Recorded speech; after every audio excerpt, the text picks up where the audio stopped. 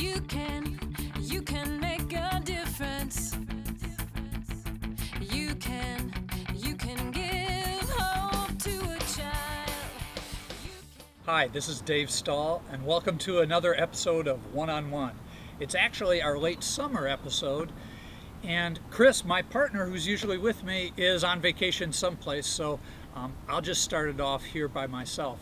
You know, you're probably enjoying the summer right now too, and so is your child that you'll be mentoring this fall.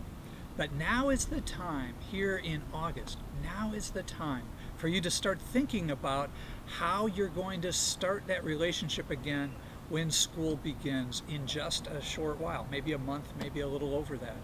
So here's what I'd like you to do. Start thinking about your child now. In fact, I suggest maybe even sending a quick postcard or quick note in the mail. Kids love to receive mail. Actually, I do too, as long as it's not a bill. You're probably the same. But send a quick note. It doesn't have to be long. You can just say, hey, thinking about you, enjoying the summer, hope you're doing the same, look forward to seeing you real soon. So do that, make that little contact, and you'll brighten your child's day, I'm sure, when he or she receives it. But then also start planning now.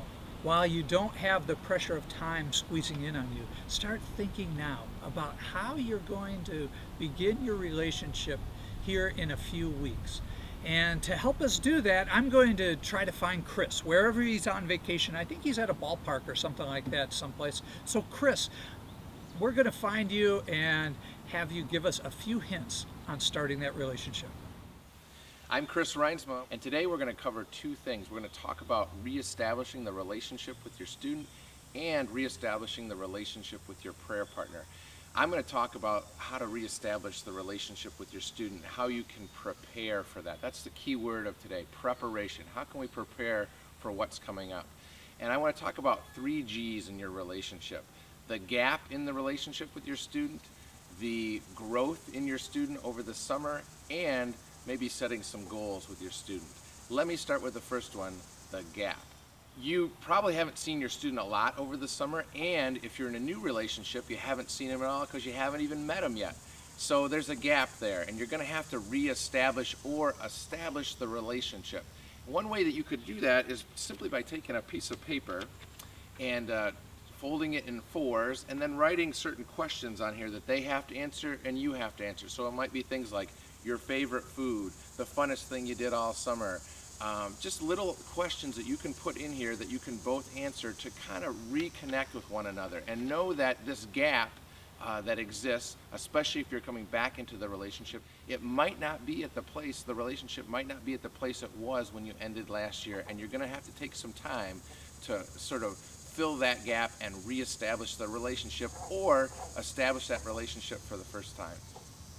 The second G I want to talk about is growth. Your student is not the same as they were last year, and again, even if you're starting a new relationship, they will have grown from the last school year to now, to when you're starting the relationship this fall. So we're talking about growth academically, socially, and emotionally. We want to capitalize on that growth and realize that our students are always going to be growing and changing, and we really want to still meet them where they're at.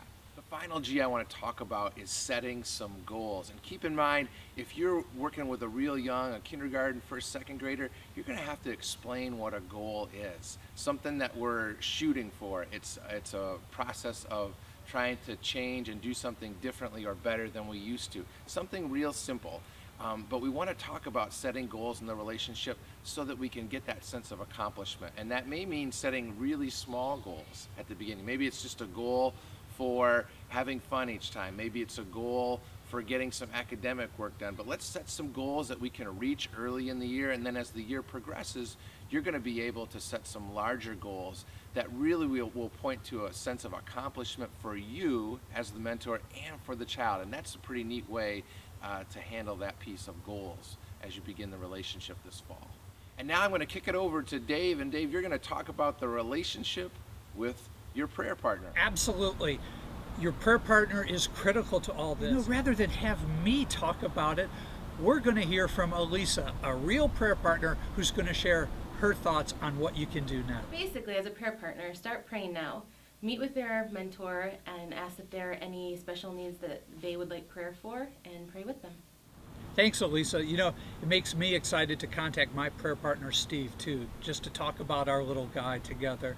And wow, I am excited to start mentoring this fall. I'm sure that you are too, because I think we both know that in the span of that hour that we get together with our kids, a little life will change. A big life will change too. And you know, when you change a life, It's no small change.